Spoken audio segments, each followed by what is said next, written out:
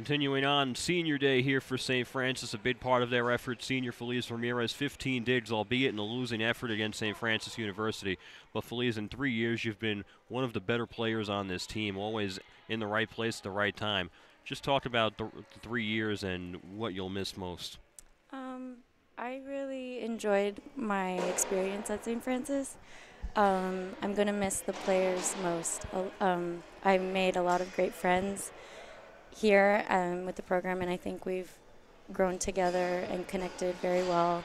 They're going to be my friends for life, and I've learned a lot of things that I'm going to be using for the future, patience and motivation, things like that will help me out in my future. Coming in, you had some big shoes to fill, replacing Lily Rodriguez, who was one of the better players in program history for 4 years. How much did that motivate you to really become a driving force and a leader on and off the court that your teammates could rally around?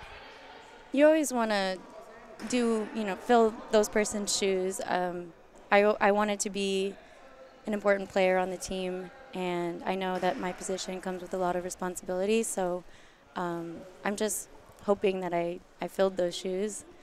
I'm hoping that, I impacted the team and the program. And I'm pretty proud of myself, and I'm pretty confident and happy with how I'm playing and how I finished playing this season. So. And when you look at St. Francis going in the next season with all the depth and the youth that gets the experience that they needed, where do you see this program heading?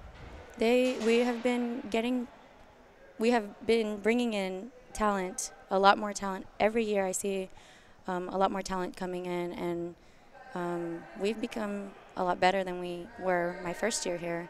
So I think that hopefully it continues to progress. We just need to build some more mental strength, and that takes time. So hopefully in a couple of years they'll be great. Thanks a lot, Feliz. All the best. Thank you. Feliz Ramirez, a big part of St. Francis's efforts over the last 3 years, 15 digs in her final home game. She will be greatly missed, as will the other seniors on the squad.